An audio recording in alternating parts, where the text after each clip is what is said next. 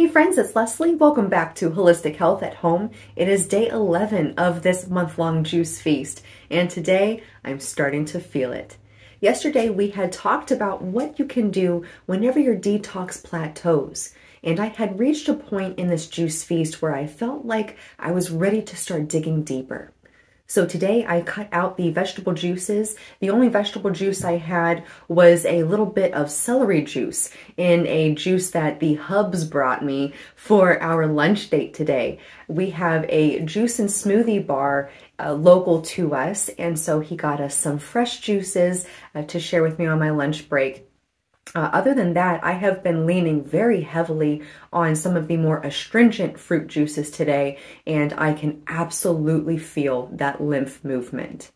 I started the day off with one of our grape lymph mover, and I added some apples to it this morning just to help mellow it out because it is such an astringent juice. I can already feel a lot of things moving. The congestion is starting to break up and it is preparing to move out, which is, again, exactly what you're after whenever you are cleaning the body. So don't fear the purging symptoms, start to understand them and to embrace them. And this leads me to our topic for today, which is to always check in with your body.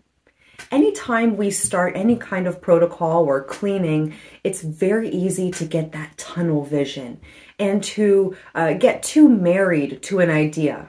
Well, I'm on this protocol, so I have to stick to this to a T, and I'm going to disregard how my body is feeling and just push through. Unless there is a truly advanced case in which time is of the essence and you really have no choice but to move quickly and aggressively, I highly suggest taking a more balanced approach.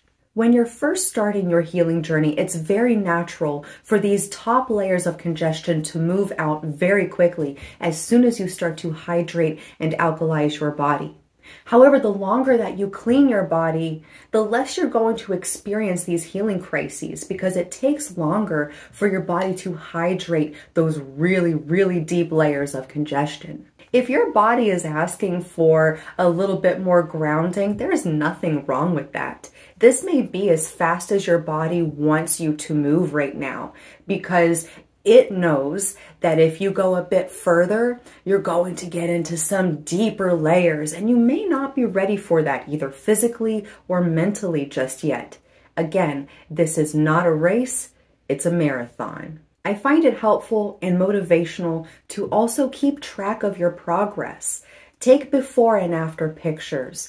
Weigh yourself. Take your beginning and ending blood pressures. Take a couple biometric readings that you find helpful and beneficial for you to help track your progress. Maybe these are things that you care about. Maybe you're trying to regulate your blood pressure or your blood sugar. Wonderful. Then take your before and after readings. And whenever you're having these days, maybe where you're struggling with cravings or incredibly low energy, you have something to look at and you can reference, oh, well, I know I'm feeling really crappy right now, but at least I don't feel like I did before I started this.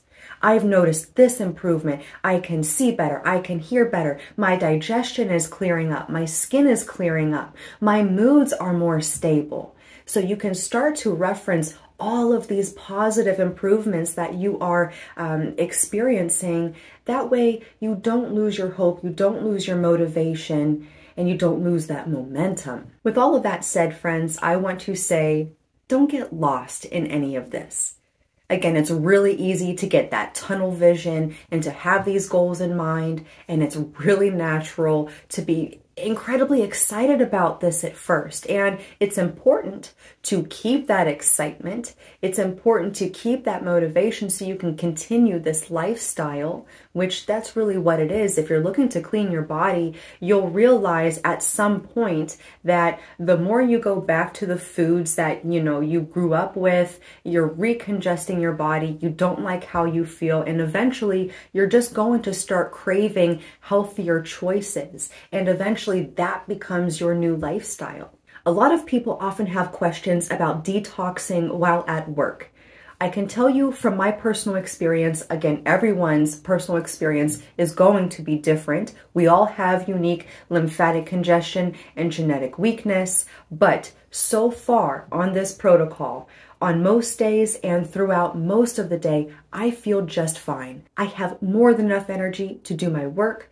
I am focused. If anything, I feel more focused now than I did before I started my juice feast, because my brain fog is finally lifting. My bowels are clearing, which means my head is finally able to drain. So the acids are leaving my head and I'm seeing better. I'm hearing better.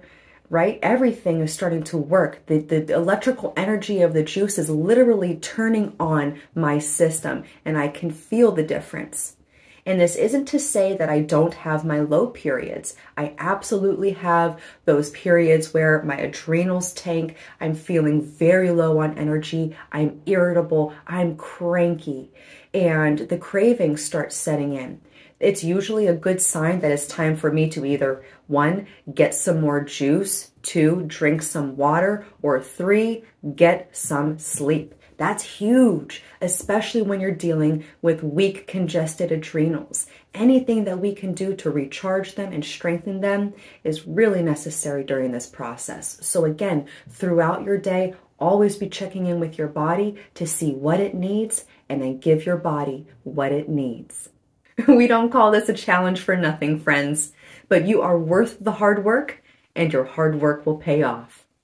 Well, that's it for today's video, friends. Thanks again for joining me on day 11 of this juice feast. If you're looking for any kind of assistance on your healing journey, send me a message on my website at Hol-Tox.com. That is HOL-TOX.com. I'm Leslie, sending you love and health.